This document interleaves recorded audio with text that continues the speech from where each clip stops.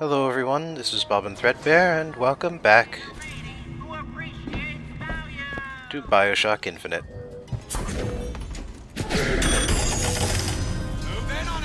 I guess there are people in here.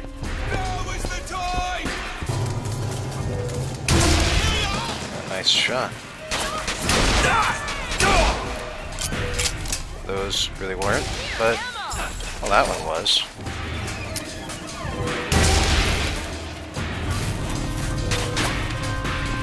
I like the way I'm electrocuting everyone next to the people I'm actually shooting. Leave you in the street.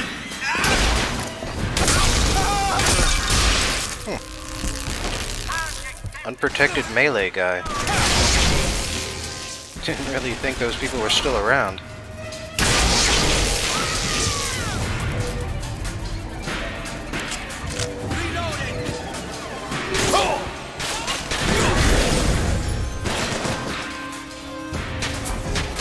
I should keep him busy for a while at least.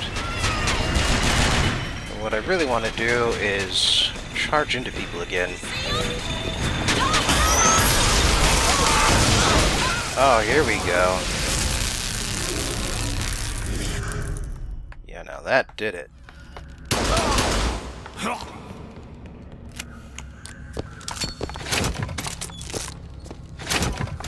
I didn't even have to shoot both of the guys over here. Now, they don't really seem to lead into the vault. They seem to lead to a room adjacent to the vault, which presumably is how one would get in there, considering the giant-ass door. 50%. What's that? 50% of everything people earn here goes right to Comstock as a tithe. I gotta get me a job in the profit business.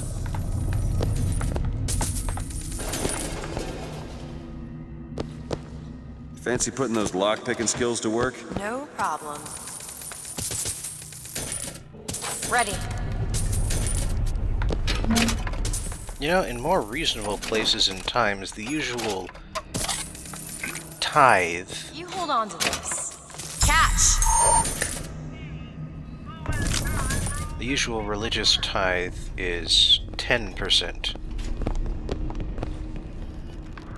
I believe in Islam, one of the pillars is like a 10% charity. Like, if you can afford to give away 10% of your income, then you should. And mostly it's to religious-based charities. Because the idea is that you are not funding, you know, Islam with it. Well, actually, depending on which variety of Islam you're talking about, you are. But for the most part, it's intended to be spent on those who cannot afford to give away 10% of their income. Where did my money go? I could have sworn I didn't collect it.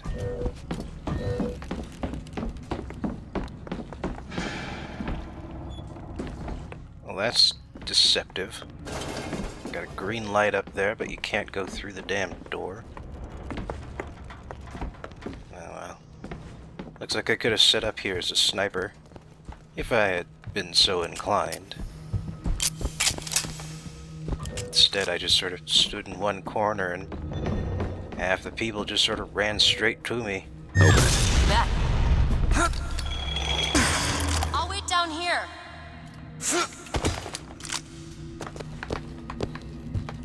Well, anyway, footsteps aimed to the right, so of course, I'm going to go to the left first. You know, you wouldn't expect to find apples and bananas inside sorting catalogs. Grab that lockpick. We might need it later.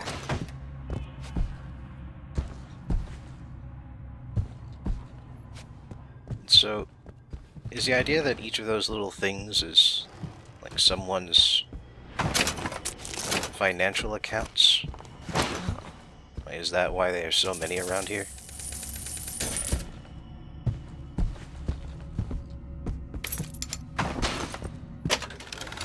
Man, this guy was set up. Yeah, of course. That is not worth it. Nice painting they've got here. I especially love what they've done with the blood.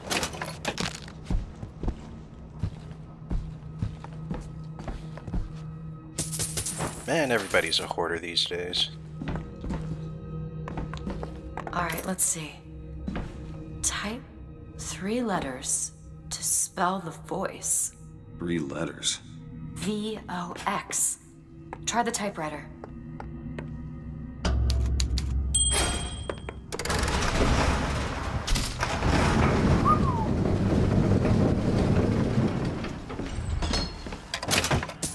You know, if they killed the guy in this office...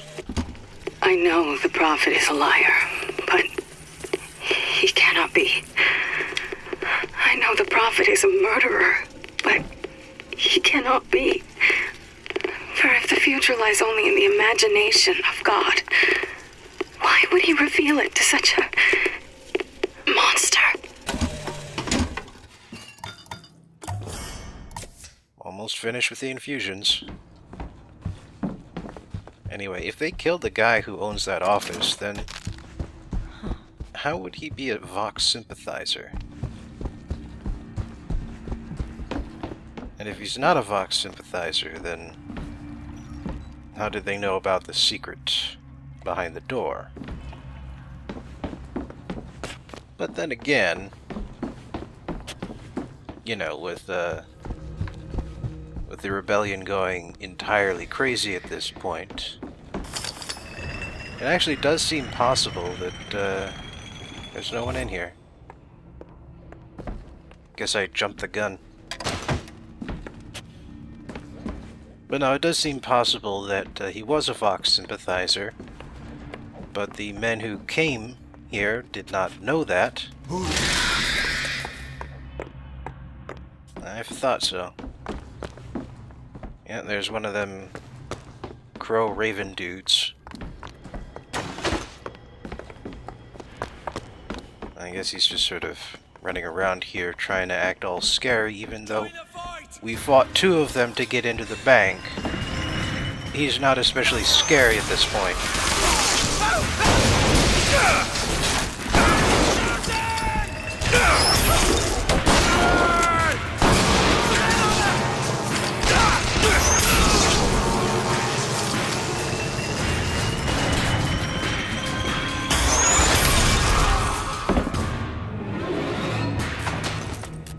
Man, I am just annihilating these people now. Having some real fun. But yeah, if you want to know why I figure that there was that contradiction there, is that the guy was secretly a member of the Vox, but the Vox Populi who happened to raid the bank either didn't realize that or didn't care. And so they killed him. We can always use more of them. Yes, we can, but that's only if they let me pick them up. What the hell?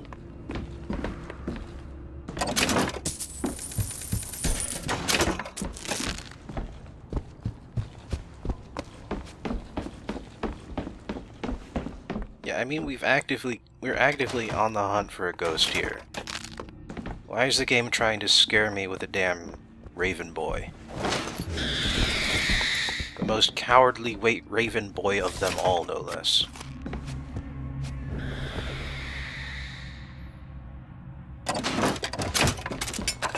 He's doing the old slasher movie villain thing where he just sort of appears and disappears.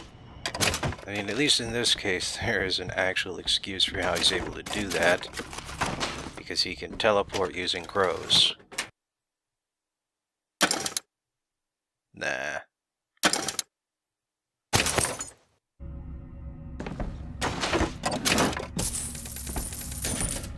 As it is, it's like a lot of effort to try and make one of the most basic enemies frightening. I don't get that.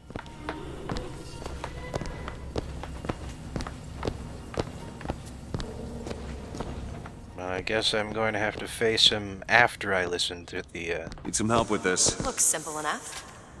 after I listen to the rift. There. Lutez says the bastard is a creation not of her womb, but of some unholy science. I do not know which is true. The child is no more divine than I. What says that from my husband's prophecy? He begs my silence, but I can only offer him forgiveness. But with repentance, need come truth. I can suffer his lies no longer.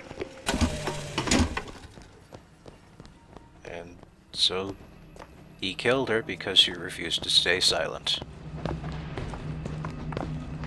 But we've kind of been hinting at that for the last couple of videos at least. So I'm not really sure how we're supposed to take this next bit as a surprise. Oh, immediately before we get to listen to the rift. Nice. And that ended him. Where did his body go?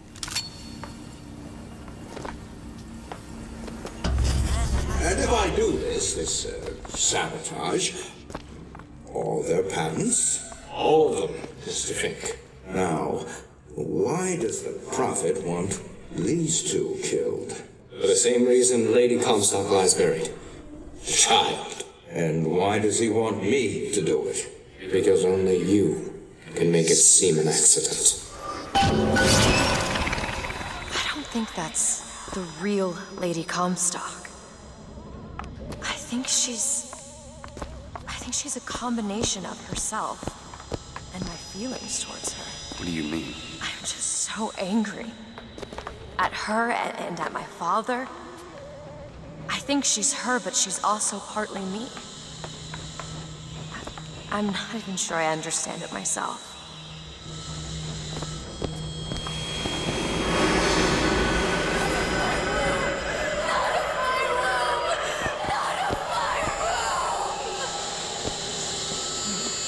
There she is, raising more of the dead. Damn it all.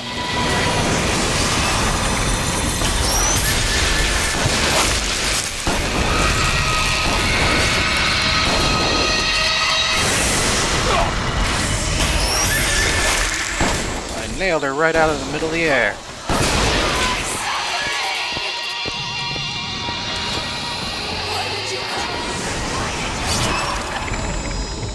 Alright, lady, I'm coming for you, don't you worry.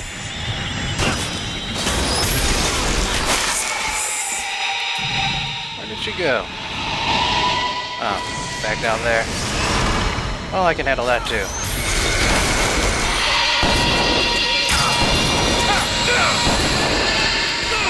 Ah, crap. Taking a lot of hits here.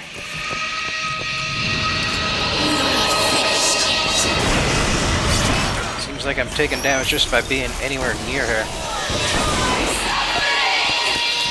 Man, she's raising a lot of the dead now. As long as I can get near her, get her that double damage boost, just take her out.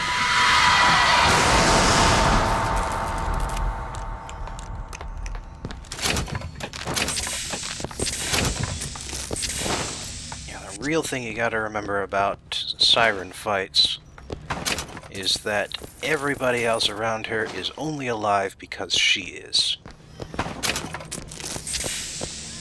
If you can nail her, it all ends.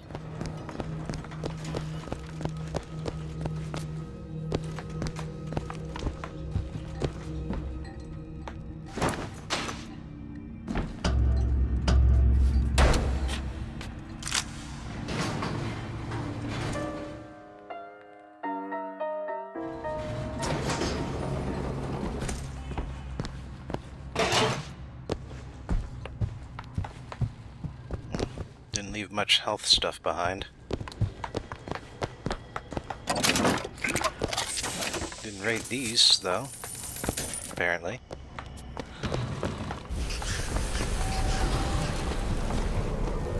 Alright, Alright, well, she's only going in one direction this time. Or she's only going to one location. I guess she's taking every direction possible to get there. But yeah, anyway, I got up to like 2,700. Let's buy a whole bunch of this stuff.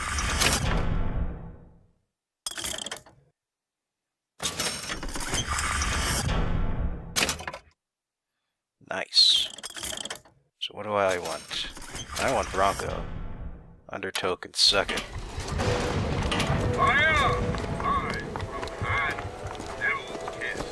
Don't have that much left to buy now, though.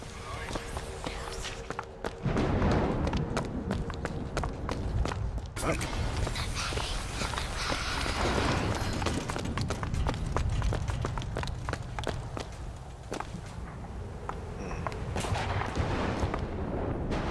I think this is the faster route of the two. In any case, I am glad to see that Sniper Alley is still dead.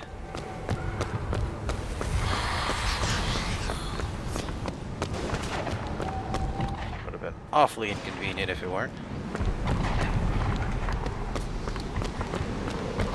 But yeah, so, Fink killed the Lutesses by sabotaging their equipment.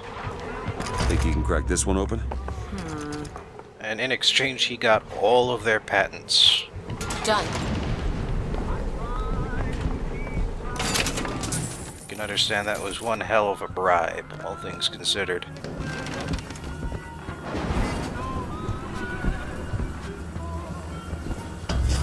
But you two are dead. I took your funeral photo. Yes, and made an absolute hash of it.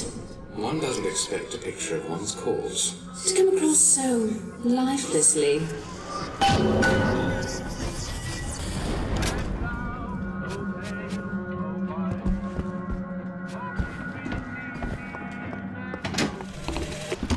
That's insanity. What proof would you have that Mr. Fink would hurt the Lutesses? The Lutesses told me. The Lutesses? When? Yesterday morning. Rupert! They've been dead these 7 days. And he took their funeral photo. So I think he would know that. Kind of weird that I guess it killed them in a lot of realities, but in one, it just unstuck them from all realities. Just trying to wrap my mind around that. Alright, now I... Killed Lady Comstock. Lutesses. And anyone who knew the truth was better dead than I'm just so stressed. no. You're not.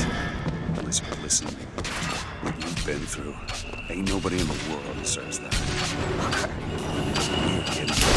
Got it? Never gonna have to look back. Damn it all. Assholes on the rooftops. At least I didn't get transported very far. Open it. On it! Although now that I think about it, I don't even need to do anything here. Not ready. So why the hell am I sticking around just to deal with these hailfire assholes? I mean, seriously, look at all this. Booker, Nice! you look hurt. You know what? Screw these assholes. I'm going to leave them here to do whatever it is they do. Because why the hell should I stay? Because this is where I need to be. Not down there, but up here.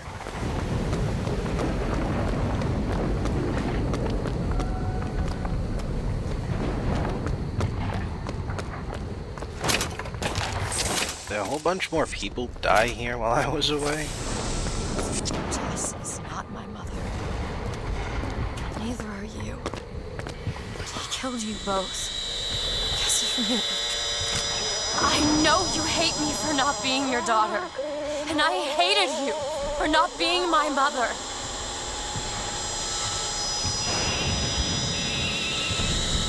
That's nice.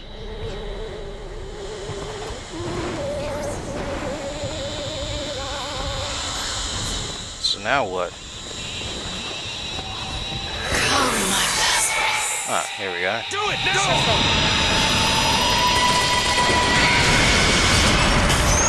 I don't know what, took her a while.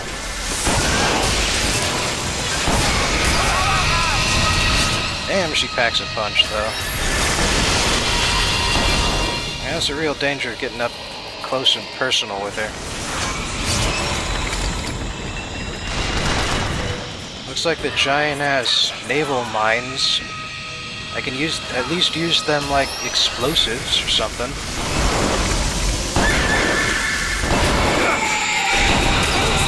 God damn.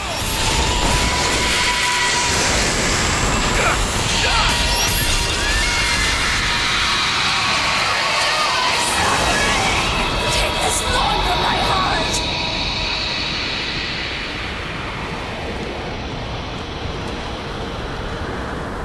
I owe you an apology! Comstock used me to bring you back, but I brought back a version of you from the reality that I had built up in my own head. He pretended to love you, like he pretended to love me. Child, I am not your husband's bastard. I am his victim. My days of victimhood are done. We must forgive each other. Because there is one far worse than you or I. The Prophet killed me. Because you wouldn't keep his secret about me. If that's so, then why am I alive? Not in this world. Maybe this is you in another. World where you never meet him. Or where I saved him? I don't know. Is that possible? Find out, child. Find out.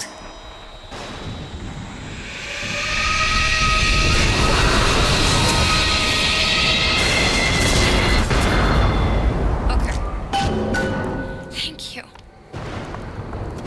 Well, a world in which she saved him is more likely than a world in which she is an evil ghost spirit who exists halfway between her mind and reality. I don't think she's from that universe, though. Sad to say. Well, we spent some time in a photographer's studio there near the end, so I guess that's justification enough to visit Science Corner and discuss the history and the development of photography. Pun not intended, but also not apologized for. Capturing the soul. You're probably tired of me saying this by now, but the origins of photography date back pretty far beyond where you might think they began. And I'm not just talking about cave paintings here, I'm talking about the first time someone captured a living image on a two-dimensional field without an artist's intervention.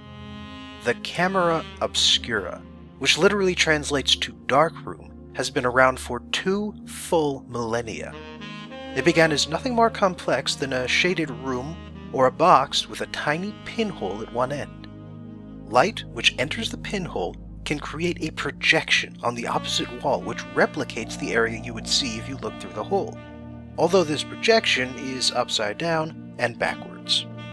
This curiosity led several civilizations to invent or reinvent the field of optics, and through analogy, they discovered how the human eye works. Artists could use this projection to trace out a very accurate replica of whatever's outside, and if you used mirrors, you wouldn't have to do it upside down either. Camera obscuras are also basically how you can observe eclipses safely. Meanwhile, alchemists also knew for centuries that silver nitrate and other silver salts will turn black if exposed to energy. Although it took until the early 18th century for German physicist Johannes to prove that it is light specifically, and not just heat, that does the trick. He even created an early photograph by using chalk and silver nitrate in a jar covered with text stencils so that the silver nitrate would copy the words. 50 years later, a Swedish chemist noted that silver chloride could be fixed as either dark or light with the application of ammonia. But there were still two problems facing people who wanted to use a camera obscura to create a permanent image. First, the camera's image was too faint to significantly affect the silver compounds, and second, the fixing compounds didn't work well with every surface material. The first successful photographs made around 1826 actually used bitumen of Judea instead of silver, bitumen being a kind of asphalt tar that hardens when exposed to light. The French inventor Nicephore Niepce left the plate to cure for between 8 hours to several days and then washed it off. He could then etch the plate where the hardened bitumen wasn't, leading to an engraving which didn't have any shades beyond black and white, but which was technically photorealistic. Niepce later went on to partner up with a man named Louis Daguerre, but the former man died of a stroke a few years into their association. Several years after that, Daguerre finally pulled off a success. You start with a copper plate and apply a thin layer of silver salts. After a fairly short exposure of around 10 minutes, there's already a very faint image in the silver, and you can develop it in just a few minutes more with heated mercury vapor, and then fix it with a quick saltwater bath.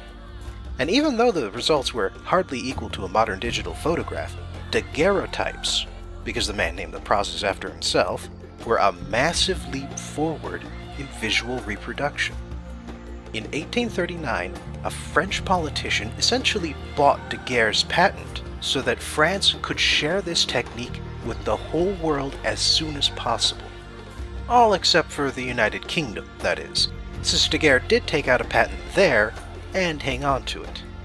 It's also worth pointing out that the first photograph of a sitting president was of William Henry Harrison in 1841, so it's fair to say that photography took off immediately.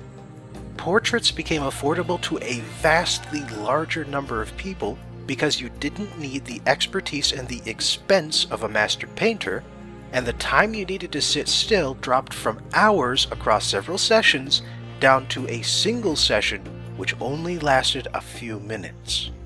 If you think people are shutterbugs today, that's only because we can be. The desire to have a picture of yourself and your loved ones is kind of like the desire to read and write. The problem wasn't the motivation, it was that absence of technology that kept us from indulging ourselves. Incidentally, I'm also reasonably certain that the rise of photography has a direct link to the rise of modern art, which started in France in the 1860s with Impressionism. The next major step after daguerreotypes was the collodion process, invented in 1851. It used iodide, collodion, kind of cellulose, and silver nitrate as the photosensitive chemicals. The plate, now glass, was exposed to the camera for a few minutes, developed with pyrogallic acid, and fixed with sodium thiosulfate or else potassium cyanide. And your eyes are probably glazing over from all the chemical names, so I'll make the rest of this brief. The problem with the collodion method is that the plate needs to be wet while it's in the camera, and it must be developed immediately. So after another 20 years came the dry plate system, which could be stored ahead of time and developed whenever, which meant that companies could manufacture photoplates in factories. But then collodion came back as celluloid in the late 19th and early 20th centuries, and celluloid was one of the first materials you could really call a modern plastic. Celluloid films gave photographers a much more compact negative over the old glass plates, allowing cameras to become smaller, lighter, and giving them the ability to take a lot of photos in quick succession. Celluloid was the basis of Eastman Kodak's rise to prominence as America's foremost photography company, and it led directly to the motion picture camera and all which followed. Celluloid film was also Kodak's downfall, Because even though they were the company that invented the first digital camera way back in 1975, they were so attached to their business model of selling and developing film rolls that they fell from grace in the 2000s and filed for bankruptcy in 2012. They're out of that now, but their future still isn't looking terribly bright. Bringing the still to life.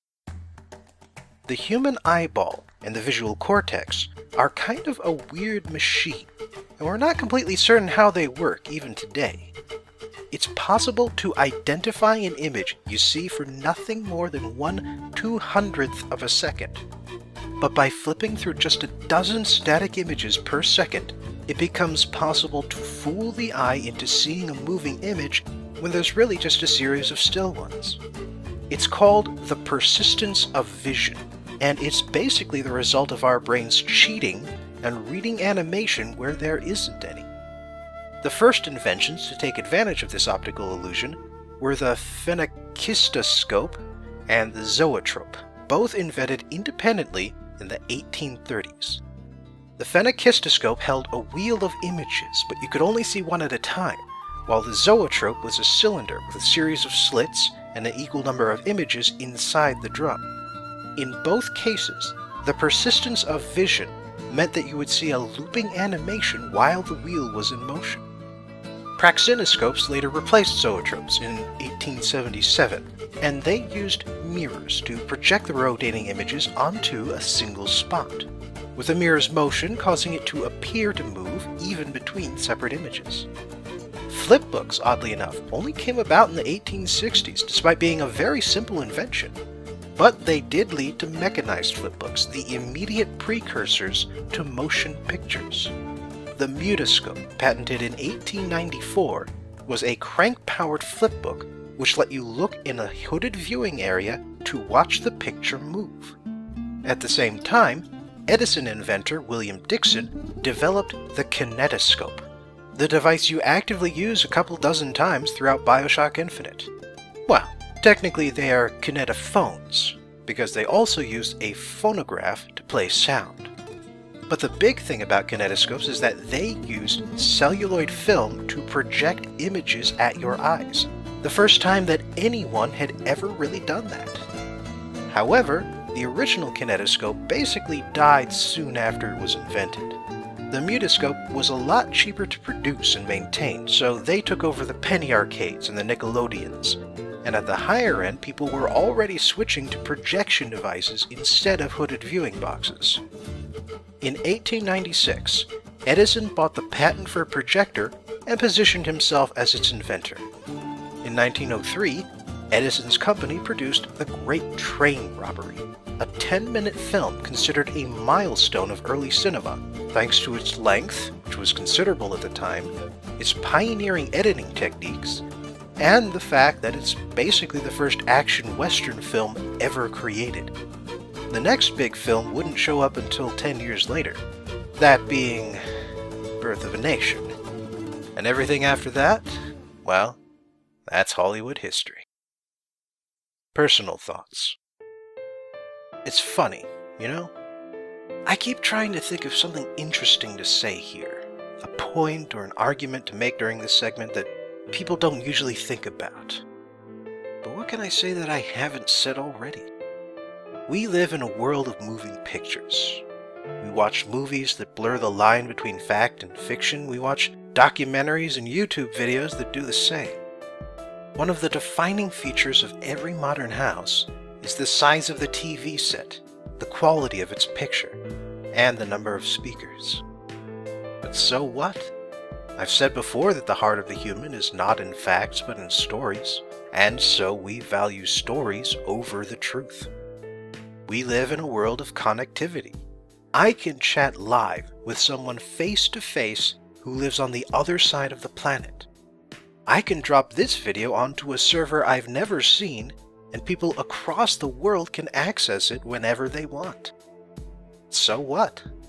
We act to shrink the other, shrink the sense that someone else is fundamentally different from me, to spread our stories, and to understand the stories of others.